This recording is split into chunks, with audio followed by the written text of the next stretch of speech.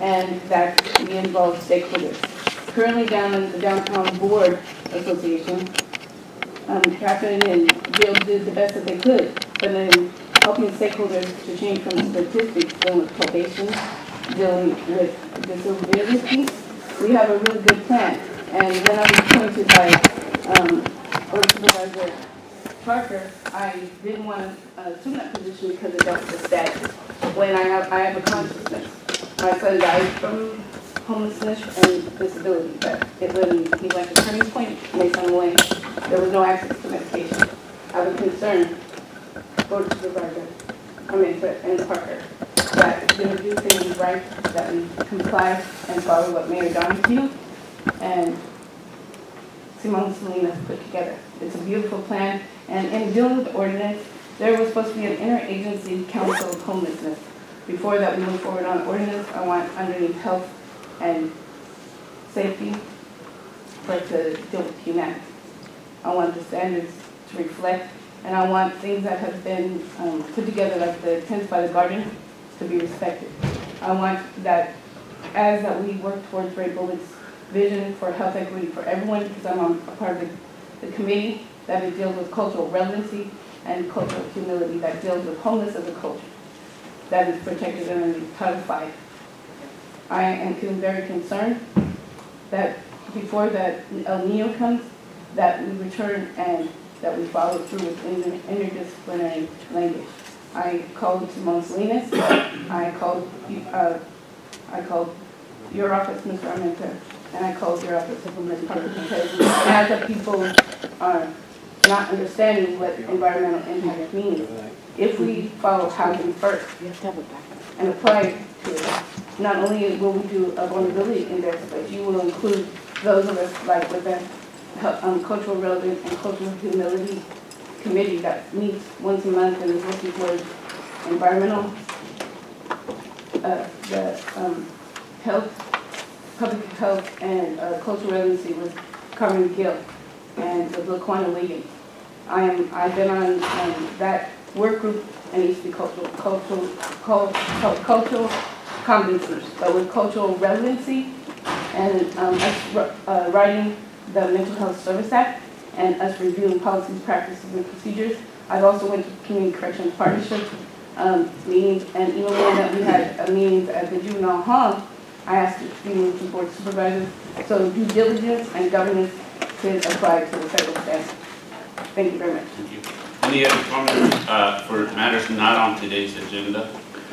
Limited to 3 minutes. Good morning. My name is Enrique Mendez Flores. I am a taxpayer here in the city of Salinas and the property owner. I have been attending the council meetings of our city, and this past Tuesday, as Ms. Pamela mentioned, the city of Salinas passed an ordinance that I consider to be heartless. Yesterday, Wednesday, I observed a man that appeared to be perhaps in a not in mental health status, standing on the corner of Bernal and North Main, about to either cross the intersection and perhaps be hit by an automobile. I consider the ordinance, despite that some of the members express extreme compassion about the situation, about the homeless, to be, once again, heartless.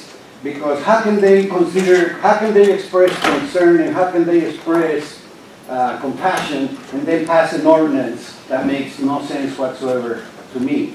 Because what's going to happen is that these folks, where are they going to go? What's going to happen to them?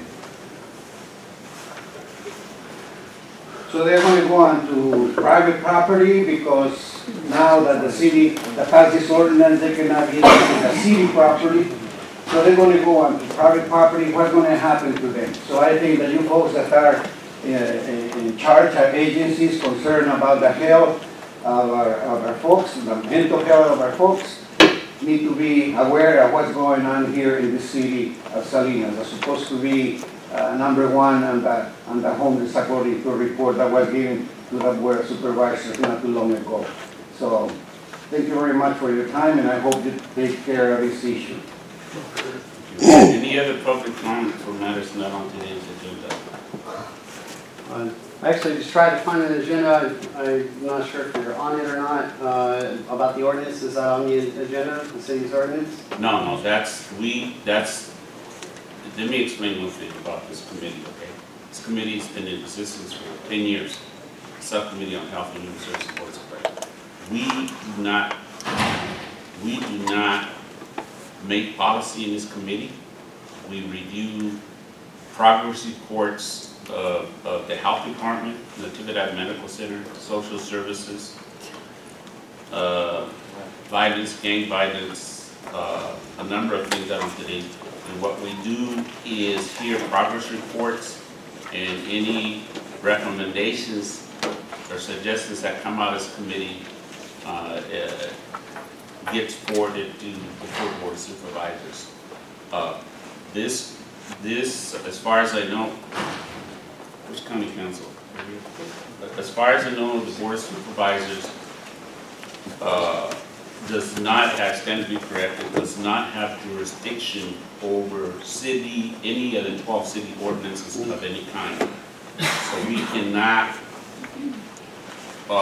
override anything they decide to do regarding any matters that have to do with the rules, budget, ordinances. Excuse me, you have statistics. You have to have statistics. You can research it. Okay, so go ahead. Okay, but this will directly impact those reports in the near future. It's the ordinance. I'm not asking you to overturn it or anything like that, but you do need to. I've heard there's discussions coming, right? We're going to continue the discussion. Apparently, the city says it's the county's problem, and they don't care where people go, just as long as they're not on city property. If they leave city limits, they'd be even happier. Yet this is a county seat, and you guys are responsible for services apparently because you deal with people and they deal with property. So what's happening is we're getting a blatant disregard of people's quality of life, people's health, welfare. We're not going to have any interruptions. If we are to run this meeting today and have this meeting today, it cannot be with interruptions. I'm sorry. If you want to speak, you wait your turn. You ask to be acknowledged and actually state your name. So do we have? That's very fair. I said that's very fair. What is your name? My name is Wes White, Salinas resident, and community enthusiast, I suppose. And I'm just concerned about people with no shelter because of this ordinance. I'm sure you're aware of it. It will give them 24-hour notice and no notice at all to take personal property, and they call bulky items not personal property, so they can take that without any kind of due process or storage. And people without shelter, they're going to end up wet. This is El Nino this year. This is the winter months right now. And when this goes into effect, it'll be just a week before Christmas when they're ready to do this. And showing a severe lack of compassion. And this is where I'm looking to the county and the county services, social services, health services. These are all going to get severely impacted once this ordinance goes into effect. And these will be impacting the reports. So this is why I'm trying to have you do some forward thinking about it and do some planning preparation, because it is coming down the pipe in just a couple months. So we need to be ready for that. I would also ask to get another audience with county supervisors, social services, mental behavioral health, any and all, and bring the actual people who are affected to that table. Because, you know, as CHSB is there, but it'd be great to also have the people who are directly affected as well. Okay, this is, any other public comment? This is what I'm going to do.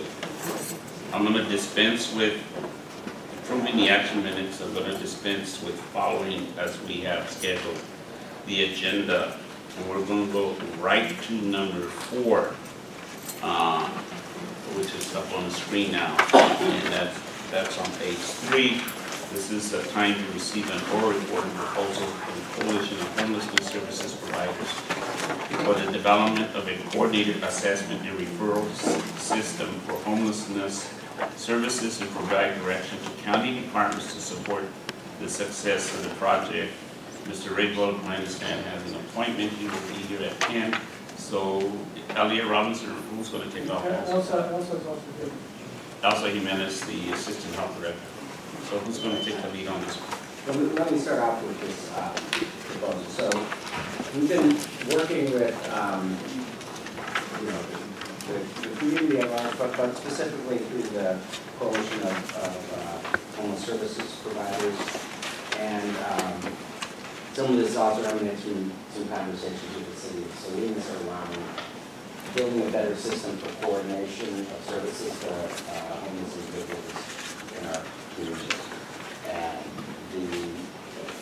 the concept of coordination kind of runs the spectrum from working with individual people who are experiencing homelessness to provide case management and support for accessing services, to systemic coordination, which is to kind of look across the shelter and corollary services, the behavioral health, the income assistance, to establish a system that would coordinate individual case managers around providing services.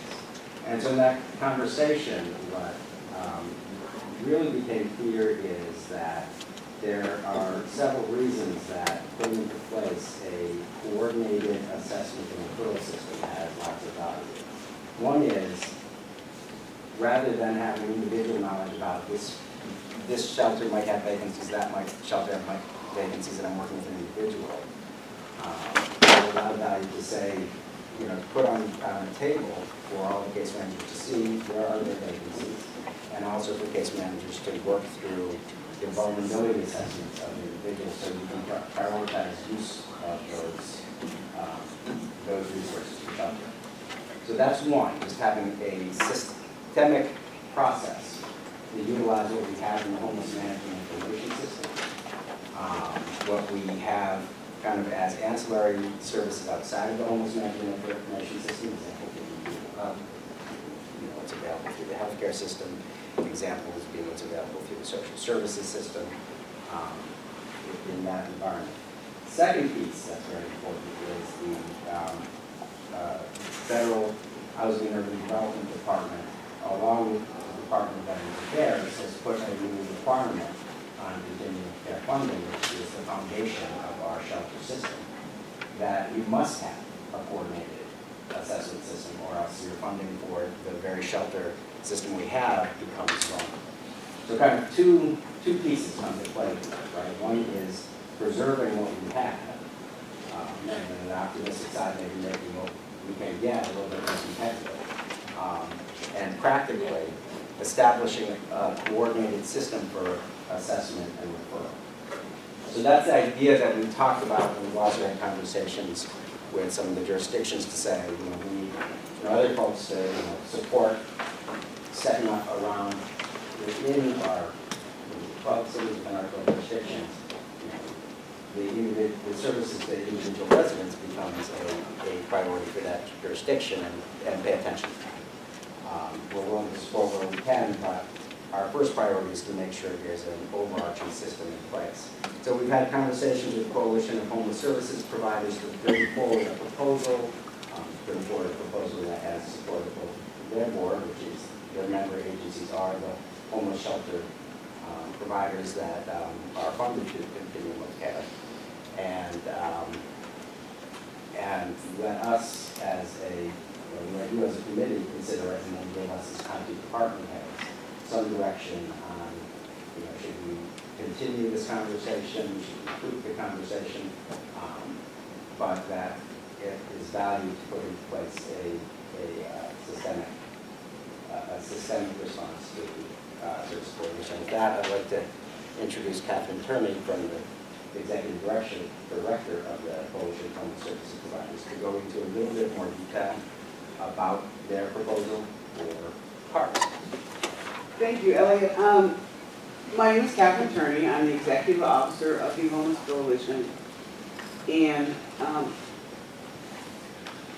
first and foremost, I really want to thank the Board of Supervisors for kind of spurring this discussion a handful of months ago and the county and jurisdictional staff who have really come to the table to move this conversation forward. It has been very focused, results driven, and I think that the proposed deliverables that you'll see are wise. So if you could just click one time. Thank you. So before you do that, and I apologize. Oh, that's all right. Not what you're presenting.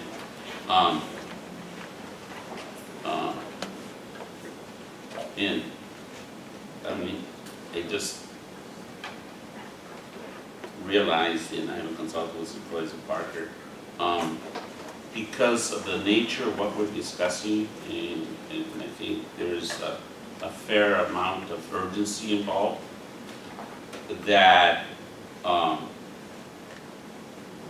unless I get an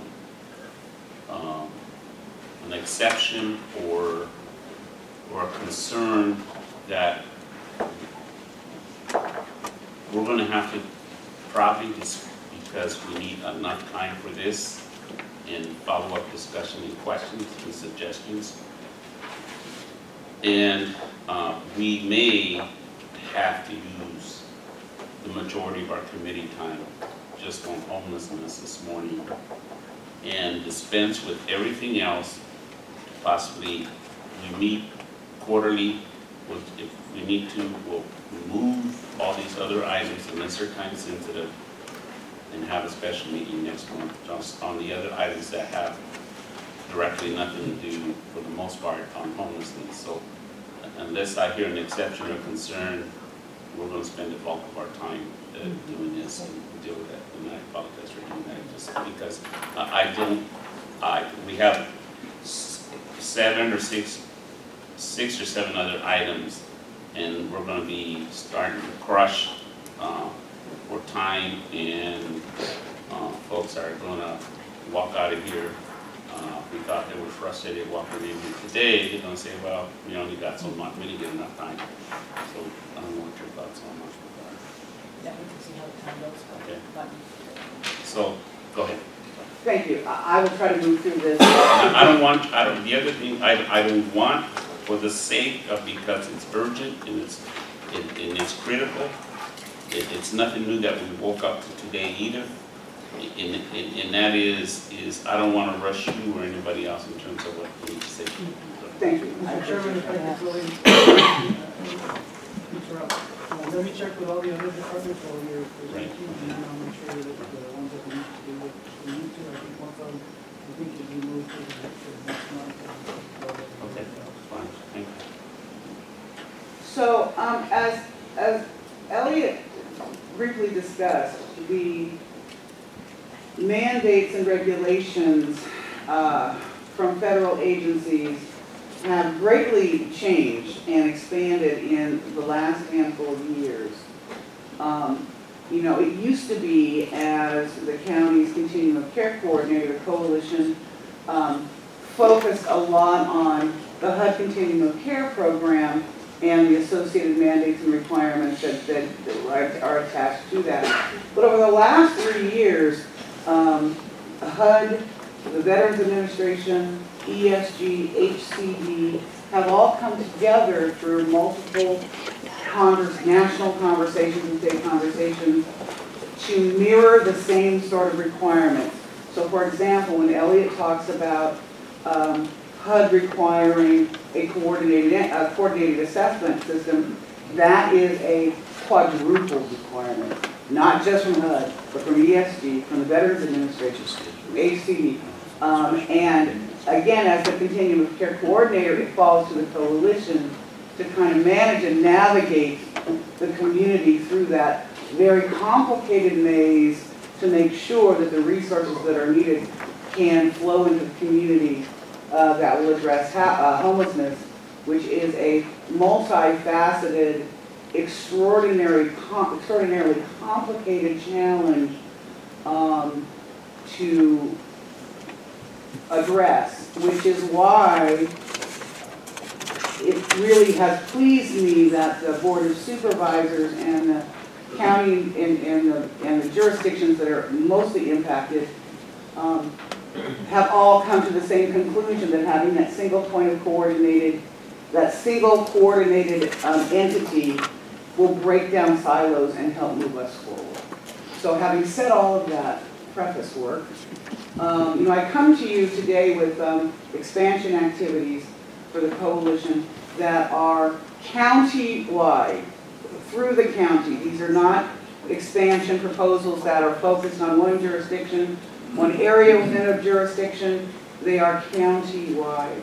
And the first has to deal with coordinated assessment and referral system, known as CARS, also known as coordinated entry. And Ellie, if you would click through that, thank you. So coordinated entry has multiple phases to it. The philosophy behind coordinated entry is that it takes the typical way in which homeless individuals and families enter and are enrolled in homeless programs, which have been traditionally based upon a wait list. I have a shelter, it has 20 beds. The 21st person is on the wait list. I get an opening, that 21st person comes in. For decades, that was an established practice, what almost everybody in the country did. The coordinated entry requirement, though, flips that on its ear, and it says no. In order to both utilize your local resources to its maximum degree and also to serve those vulnerable first, you need to shift your system to be that of a more triage based, that those who are most vulnerable access services first. And that is the mandate that has been put down to the country that communities across the nation are working on right now.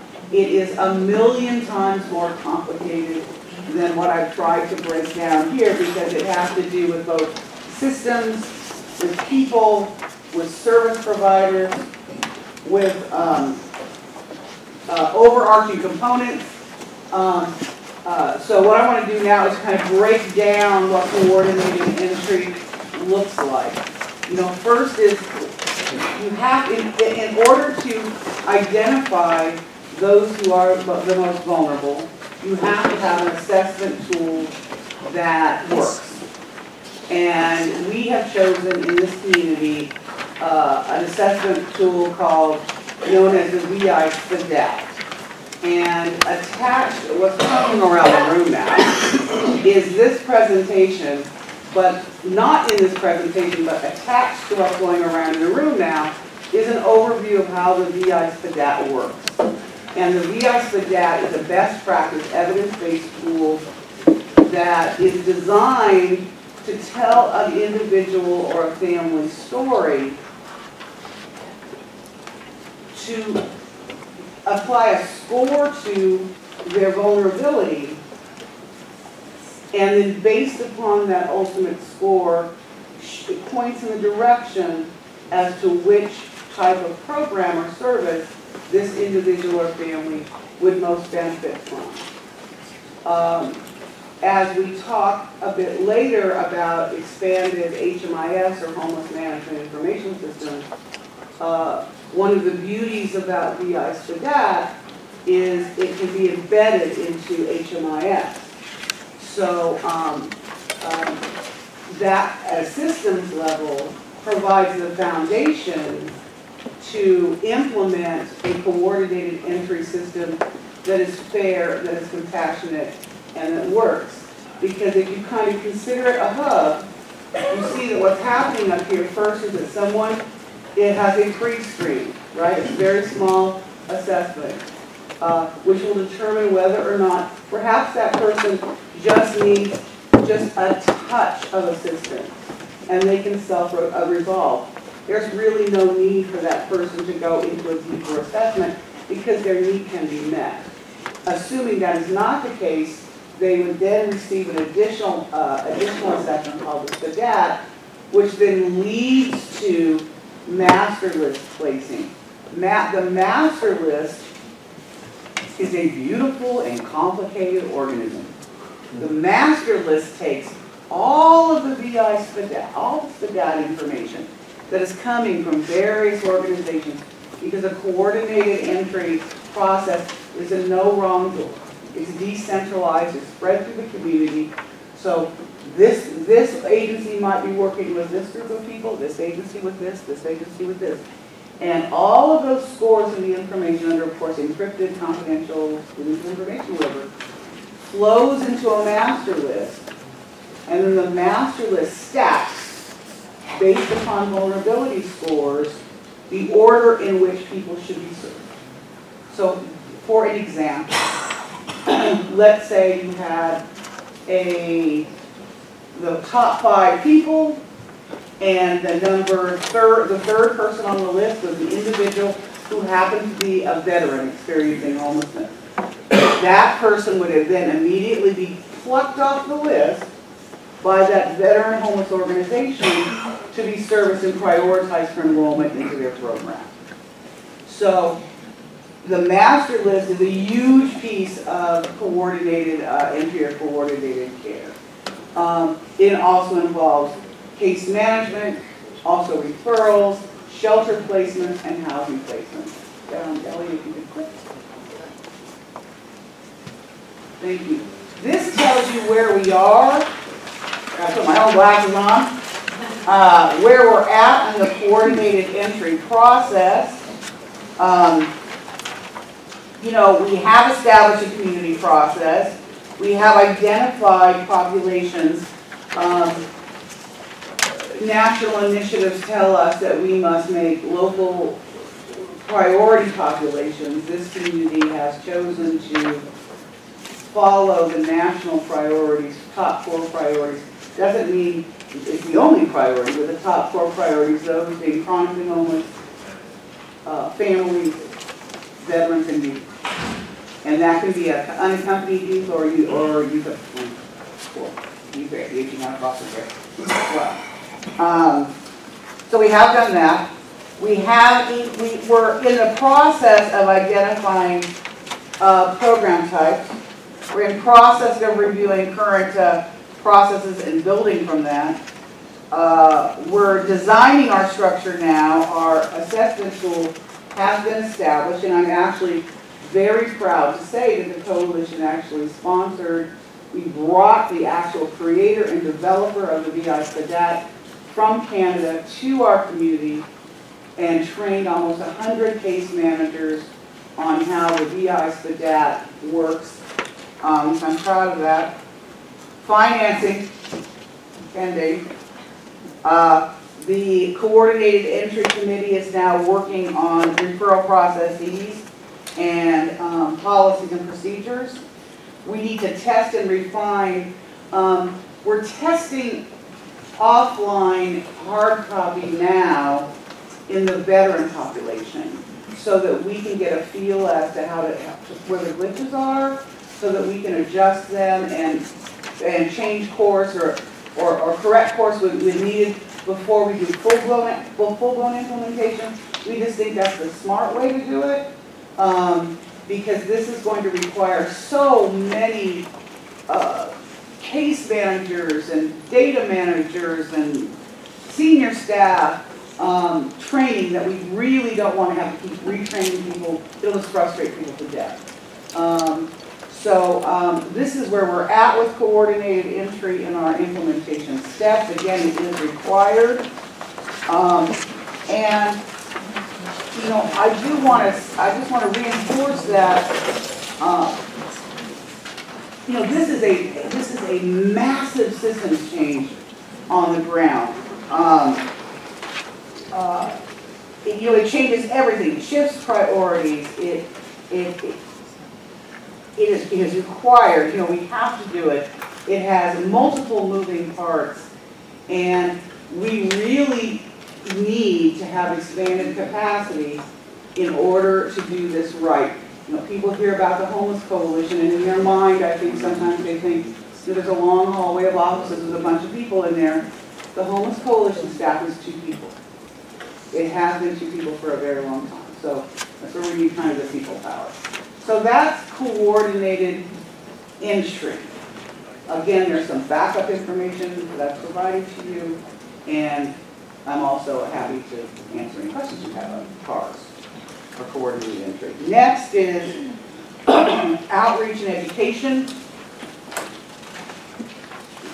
You know, Monterey County is a high rent, low wage community that has very few available rental units, let alone affordable rental units, let alone affordable rental units willing to accept rental subsidy programs.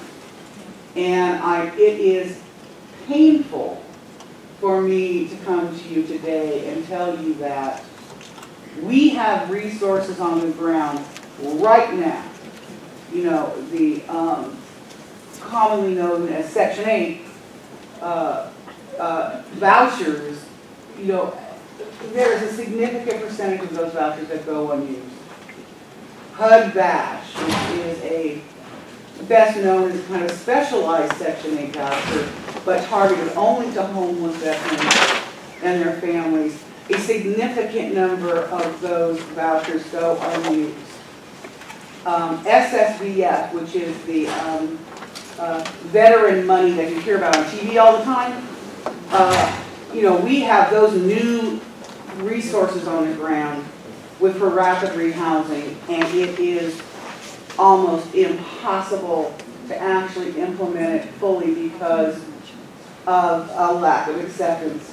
The housing stabilization program struggles, which is, you know, for families to find landlords willing to participate in subsidized rental assistance programs. And if we had all of those slots filled, we would really have made some progress, but we don't. And so one way or another, we have to find a way through targeted messaging to convince landlords and property owners to become willing to participate in subsidized rental assistance programs. That is something that is going to require time, and it is going to require cultivation and nurturing and increased messaging. And there's no blame to go around here, nobody does it intentionally, but there can be a misperception on the part of some landlords or property owners that someone receiving a rental subsidy may not be as higher quality of a tenant as someone on the open market, which is incorrect and not true. In fact, excuse me, with many of these programs, the landlord actually has more assurances because that individual or that family may have a case manager that is, just saying, let's say somebody has playing their stereo at 11 o'clock at night. You know, they have the opportunity to contact that case manager and say, hey, you know, so-and-so's, you know, playing their stereo at 11 o'clock at night. Now the landlord doesn't have to deal with it. The case manager then goes to that individual, that family, and says, hey, you want to just, you know, dial that radio down, you know, at 11 o'clock, people are trying to sleep. But landlords and property owners sometimes don't understand that, and in this particular community, there really isn't a financial incentive for them to participate. You know, I always for some reason say Georgia, I'm not sure why, but you know, in a lot of communities, there's a real financial initiative or incentive for someone to participate because they have a lot of units on, you know, on the market. It's hard for them to keep them full all the time. Their rent costs are low. We can't do it with financial initiative. What we have to do is we have to change the hearts and minds of enough landlords and property owners so that we can actually utilize these programs where we have the support on the ground already. And it is not that people have not tried in the past. It is not through lack of heart on this issue. It just is an activity like any other that needs to be nurtured and cultivated and must be consistent. That's it. Thank you. You're doing a great job. The next is homeless encampment service coordination. There's, one of the things that the coalition did in ramp up activities to the homeless census that was conducted, the enumeration was in January, is that for 5 months prior to January, the last 5 months of the year, we had people giving us, it was our own identification, or we had people all over the county telling us where encampments were. And we mapped them so that when the census teams were deployed, we made sure they were deployed out into those areas where the encampments were. And, other activities have disclosed it as well. But for us, that activity really showed us that there really is a high level of significant increase in homeless encampments throughout the county. Some areas are more visible, some are more highly populated, but they are spread out through the county. So one of the things that we've talked about through these series of discussions is how best can those, how can the coalition help? And the coalition can help us serving as a coordinating entity. So this is basically how it would work. So within a jurisdiction, whatever that jurisdiction is, if there's an encampment that's identified, let's just say Cesar Chavez Park, just making it up, right? Let's say Public Works identifies that there are 7 people living in Cesar Chavez Park. Public Works would, instead of just going out to Cesar Chavez Park and moving the people along, or cleaning out or whatever it is, Public Works would then contact the coalition. The coalition would then have 72 business hours to have a team go out and to basically assess that group, right? So let's say, for example, there's 5 people there. There's a woman and her child, there's a veteran, and there's someone who is talking about treatment. I don't know, just making it up. That team would then reach out to others in the community and say, okay, we've got to figure out what services might work for this group of people. They would then communicate back to us about the time they think is going to be required to work with this group. Let's say 30 days, right? So then the coalition then communicates back to the Public Works Department or the designated department within the jurisdiction and says, okay, listen, we need 30 days to work with these folks. And assuming that there's no significant danger or emergency that happens, because that, we don't want to get into that, then that jurisdiction says, okay, we'll give you that 30 days. And then those folks know that there's a 30-day time frame, right? So within that 30 days, the outreach team has also reached out. Everyone's been skedaddled. The outreach team has reached out and brought in the appropriate services to that particular group of people, and those options are provided, and those referrals are made. It's service integration. It happens where it's appropriate, and the coalition then goes back to the Public Works Department or whatever department it is, and says, okay, now you can go if you have to do cleanup or whatever. These folks have received their options. And we would also, of course, track that, do metrics on that, to make sure that each jurisdiction, as well as the county, understood what the successes were. I wish we could say it'd be a 24-hour emergency response with a hotline, but we're not LA, and we just don't have that capacity. But this structure does work, and it is modeled off of best practice programs. And then lastly is affordable housing policy and development. We know how hard it is to bring housing to the table here in this county.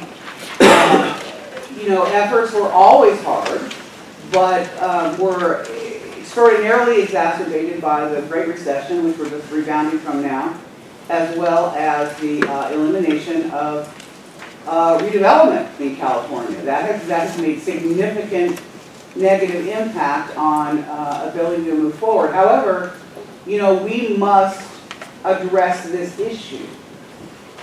You know, I cannot tell you how many people I speak with on a daily basis, just in general, but who also tell me, but wait, I hear affordable housing, I hear on the news, I hear.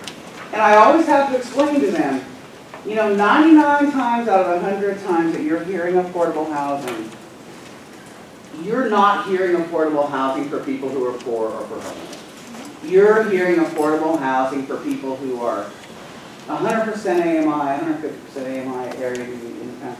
What is really necessary is affordable housing for people who are 0 to 30% area median income. That group, that classification encompasses people who are homeless and the poor and the working poor as well. And it's not just about bringing up housing, it's about bringing up the right housing. You know, for some people who fall into homelessness or housing instability, it is strictly an economic challenge that can be resolved, and so it really is just that affordable housing, which is great. But for others, the challenges are greater. They may involve mental illness, physical illness, recovery issues. So to be able to provide the right housing, some housing must be designed for housing first, and some housing must be designed in mind that there's going to be a significant service component to this, which means that when you're talking about how do you make that happen, you have a threefold finance challenge. You know, you got to figure out how to build it. You got to figure out where the water's coming from, where the money's coming from, when's the land's coming from, what's the density look like, all of that kind of stuff. You have to make sure that that unit or those units are rent reasonable for the population, which means can subsidy be attached to those units for people. And then you have to identify and fund the services attached to that. So it is a three-pronged challenge, which has about 100 other challenges underneath it. But we must do it. If we are to succeed, we must do it. And we can do it as a community. We are smart, and we can figure out how to do that. So systematically, what we want to do is to activate the housing pipeline, which brings together affordable housing developers, nonprofits, the community itself, so that we can basically get ourselves projects in readiness so that when that funding comes, we're ready to strike. Because I'm sure you have responded to a NOFA or an RFP where, oh man, it's 60 days out. Well, you can't develop an entire housing development and apply for it in 60 days unless you are a magician, right? And to also activate the fund development group, which brings together business, local funders, and others, so that we can make sure that we have the ability to finance these programs and to streamline coordinating efforts and activities along the way. You know, developing housing used to be a 5-year thing. Now it's 5, 6, 7 years. It can take a long time. And the challenges, if we're successful here, is to get from today to there in the wisest way, so that people who need services get services. They get services that are consumer-based and consumer-friendly, and that we can start taking steps. I'm a strong, firm believer in being results-oriented. It's how I'm wired. So I really don't play a lot in the esoteric. You know, I'm also a strong believer in small steps.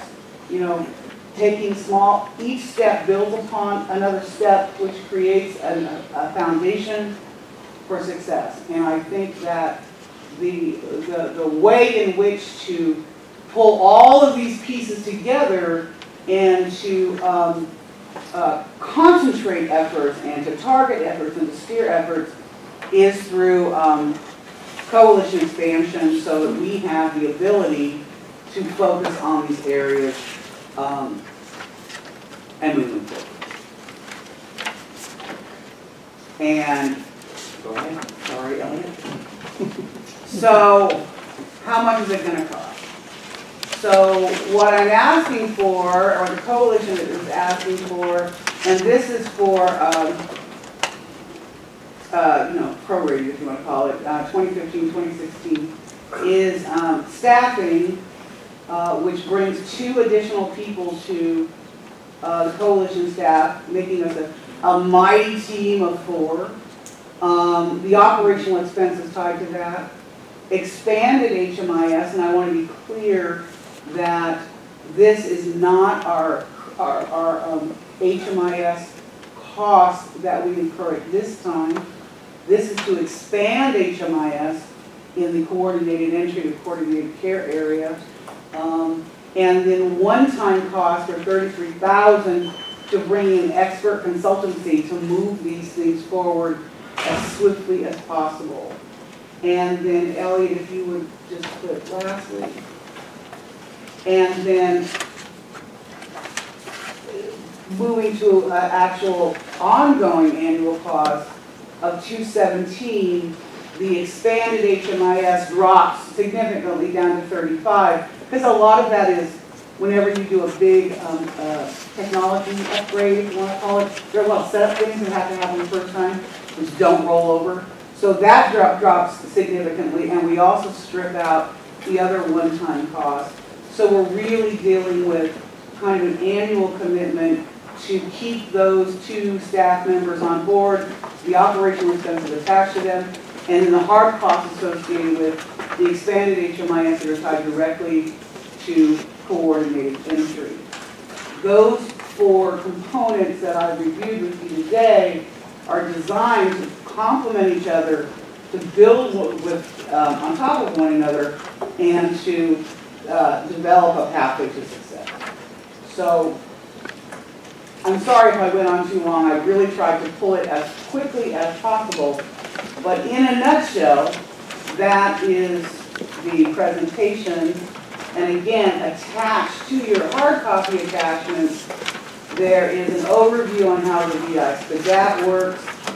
There's a paper on the intersection between housing and health, which includes some comparative costs, and also some affordable housing, 0 to 30% AMI discussion topics. Maybe I can just get a couple of wrap-up comments, and I don't know if any of my colleagues have wrap-up comments as well, but a couple things, that this doesn't address what we need to keep our eye on. There is substantial need for support in housing, and a lot of that kind of works through my colleagues in behavioral health and their partnerships in the community contracts. And there's been conversations initiated with the California Alliance for Health around section 1152 waiver and the ability to finance, to work on health home concepts for high-cost, high-need individuals, oftentimes homeless individuals that are needing entry into emergency rooms. So that's something that is of interest to the Alliance. It's something of interest, I think, to the community. But it's something that we have to figure out how to finance. But not only how to finance is probably the easier part. The harder part is actually the recruitment and training of the people who can actually qualify for finance. A lack of a better way to put it. And we need to have, the pool of master's level staff to draw down and supervise the outreach workers. It's something that CSUB is a great partner in working through that piece. But the financing through health reform, in the past, many homeless individuals were not eligible for Medi-Cal. Today, with health reform, they are. And so that gives you a tool to address that. This isn't that piece of the equation. That's something that really needs to be worked through county departments and then through the broader list of community providers. it's support for the concept of affordable housing. But that's really something that's in the hands of local jurisdictions, planning committees, et cetera. You know, the coalition can give ideas, but it's not the you know, the jurisdiction's planning arm. And this, I don't think, makes any presumptions that it would be that. The second idea is, you know, as my understanding talking to Catherine, is that the foundation is the assessment piece. But if we are building capacity of the coalition, you can only leverage that foundation to get more than just ours. So I don't know, Sid or Elsa, have any comments? I can add a comment after Sid does.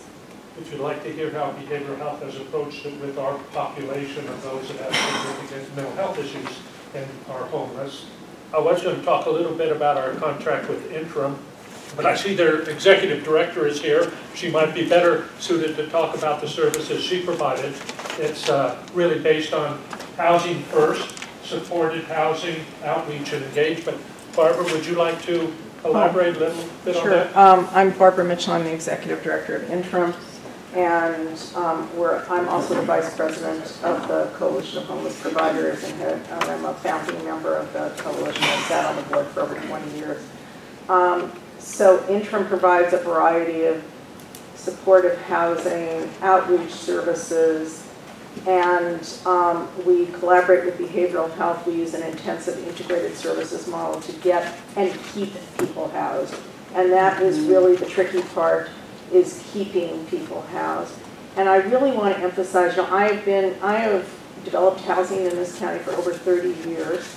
And, you know, the federal government has swung back and forth and said, hey, the private market should take care of all of this.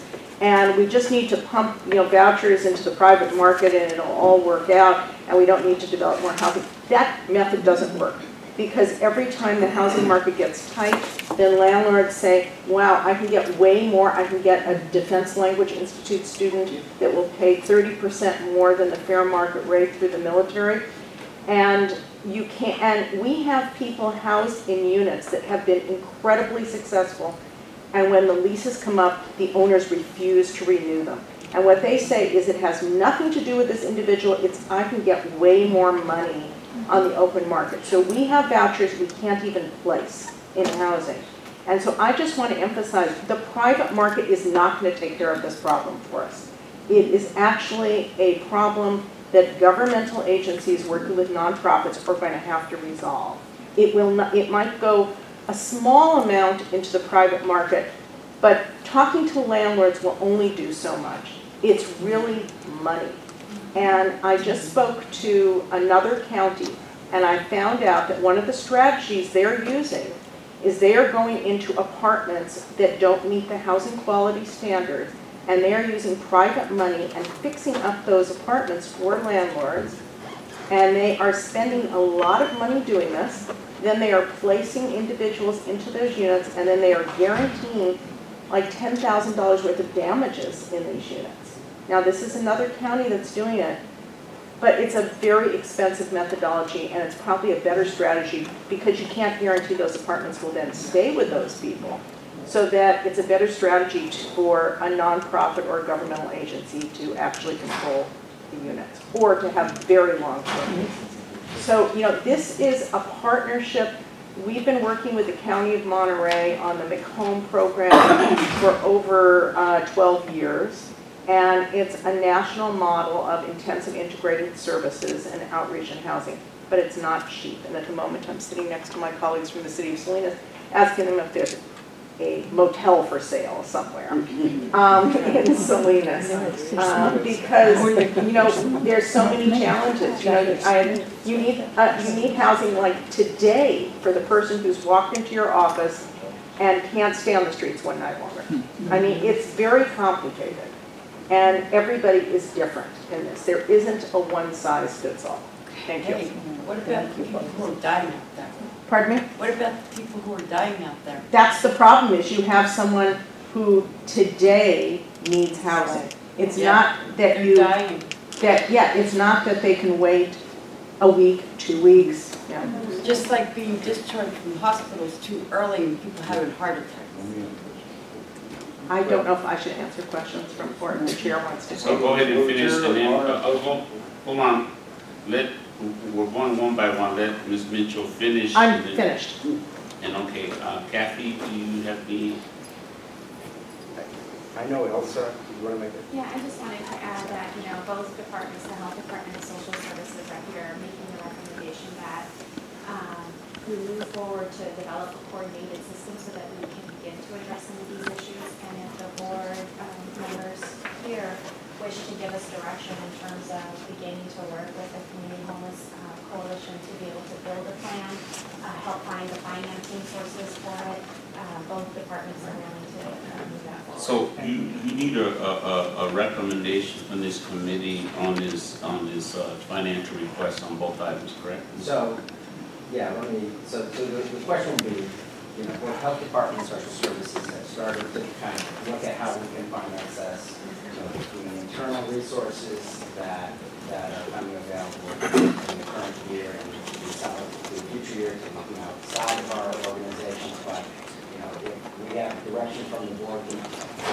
pursue the work to put together financing for this proposal or some version of this proposal, we are prepared to start moving down that path fairly quickly. And if I remember what I said, we will look to come back to the budget committee with that financing plan and board by the end of the year or prior to June.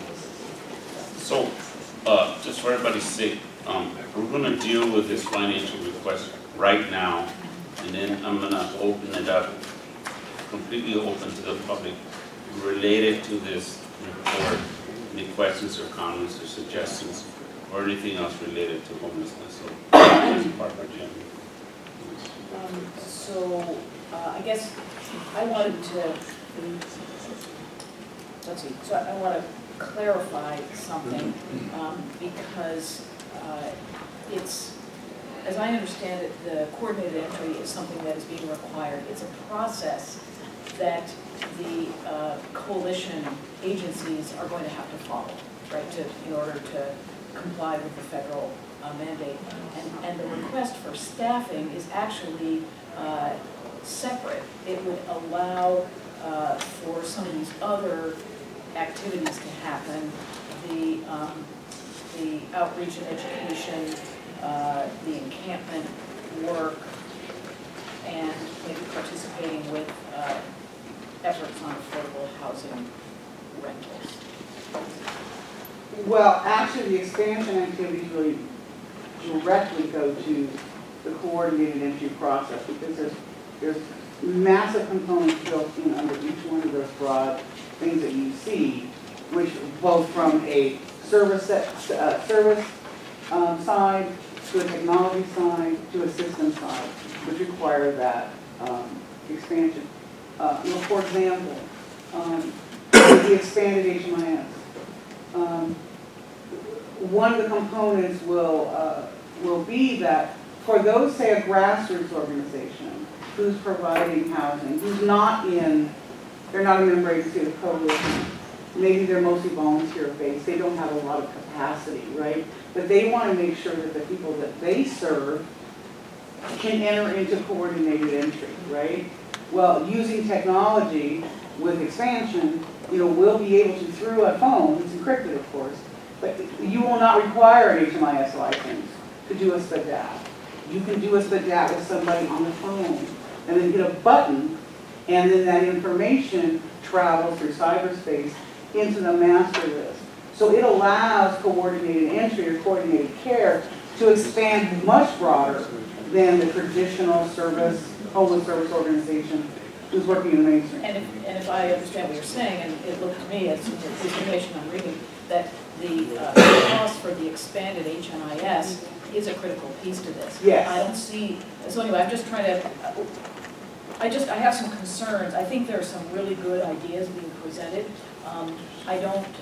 It's not clear to me how the city of Salinas is participating and how this dovetails with some of the things they're talking about. I don't see how, I don't exactly know where we are with the 10-year leaving home plan. That is comprehensive, and I would like to see us, I mean, if there's funding available, I'd like to see us find a way to get that implementation, get that umbrella going so that all of these individual efforts fit. I'm very concerned about sort of a piecemeal reactive thing, and you know, the civil grand jury is looking into issues of homelessness, and so I think it would behoove us to make sure that we're putting our best foot forward. And so what I'd be interested in, if we're really, if the recommendation is, as Elliot said, a systemic process, and as Elsa said, you know, creating a coordinated system, to me, that means finding a way to implement the Leave Me Home plan. And there are probably pieces of this that fit within that, but I think as a policy decision maker, rather than having us running off in various directions that may be good, I'd like to make sure that we are thinking it through and making it a coordinated effort. And you know, obviously there are a number of people, you know, at your table at the coalition, but you know, I hear talk of the city of Salinas saying, well, we might need to have a position, we might have this money, and where's that going to fit? And I think it's part, I think it is the responsibility of the county and that whole leadership team to help put together the Leave Me Home plan to make sure that we are focusing on implementing that. You know, that's been in place, that plan has been in place for a number of years.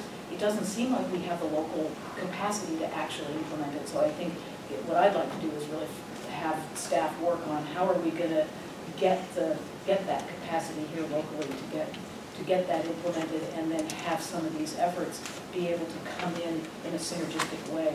And you know, and really, there's an urgency here, and so it's kind of concerning that, to me, that we're looking at this and that feel piecemeal and not maybe terribly well coordinated and thought through, rather than focusing on really implementing something that was thought through, that is best practice, that is in line with the federal guidelines. And so those are my thoughts. And I would just say too, I appreciate the interest. It's critical in affordable housing. And in case you're not aware, there is a regional effort going on, and the participation of the homeless advocates would be incredibly valuable in that conversation. We have most of the cities in the county, as well as the county and surrounding counties, identifying opportunity sites within their jurisdictions that are in, you know, close to services, walkable, close to schools, so that they're not going to be huge projects, but really having those opportunities identified, ready to go, having them be in places where we can get transit-oriented development and cap and trade funding to bring the costs down, so that we really are able to accommodate the wide range of needs in the community that really, those needs have not been addressed for decades. And if I can just respond, because I just want to hopefully give you a sense of relief that all roads lead back to the Leave Me Home plan. And you are absolutely correct that, you know, these activities are a piece of, a critical piece of the strategies and articulated goals and objectives contained within the 10-year plan. So all roads lead back to the plan. Everything that needs to be coordinated up under the plan. Absolutely, I completely agree with you. Maybe I can just add one other piece to that. You know, part of the conversations leading up to this was kind of use of the assessment tool, even as we work with the NMC and discharge planning, which is actually one of the key parts of the plan. So this gives the team at the pivot at a better tool to then access housing resources on top of the recent development of the respite homes which Shelter Plus. What's the new name of Shelter Plus? Never mind. But yeah, it gives, you know, it does provide that resource along the path. Obviously, I think one of the big challenges facing, you know, not just our community, but communities across the state and communities across the country is the challenge of housing. I had the joy yesterday having dinner with my counterpart in Los Angeles County, where it's, you know, this, you know, and then point they came out recently and said, let's stop talking about ending, you keep saying we're ending with homelessness in so many years, and look, it's wrong. And that's really is kind of an unfortunate struggle with the economy, with, what's happening with housing. That is foundational. And, my guess is, what you said, Supervisor Parker, the work of the jurisdiction is key, but participation of the homeless providers is valuable. So, what do we want to do this? We've just got a report on this. We got a request.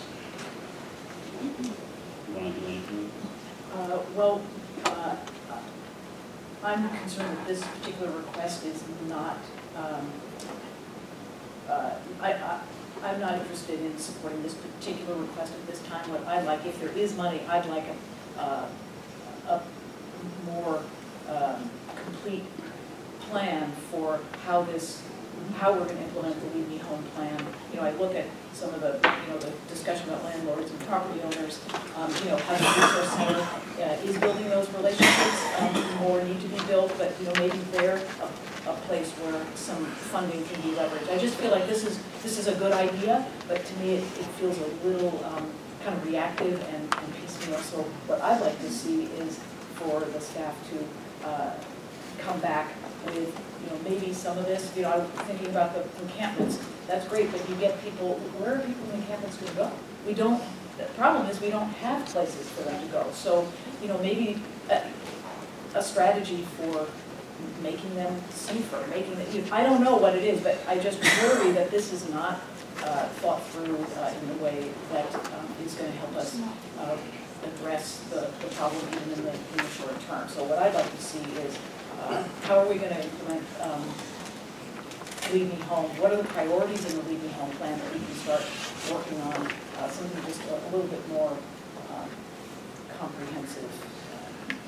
So let me ask this. The Homeless Coalition has been working on this proposal for how long? We've been about 3.5 months. 3.5 months. So what happens with sometimes at a subcommittee level like this, we either unanimously agree on a motion or we come out of here split. So I think today, me and Supervisor Parker are going to come out split. Because I believe we need to act on this proposal. These folks that provide services, that the urgency stuff, and I'll take public comment just on this item, and then we'll close off this item and take comments related to dealing with encampments and stuff, even though it's not, it's in this report, but it's not, we make it, we're probably going to have a special meeting just dealing with what's going on currently right now within 30 days, this committee. I'm thinking that this report, because we don't have consensus between us two up here, that I would think that we may want to consider forwarding this whole proposal to the full board of supervisors, which we've done before, and let the full 5 of us weigh in on this request, and that way it's neither or other. And so what we'll do is provide that direction to the full board that this committee could not reach consensus on this proposal, and probably try to get that scheduled within the next 30 days. Okay? Chair, yeah, we can do that, and I guess we can include the budget as part of that request too, so that Yeah, my thing on the budget side on this,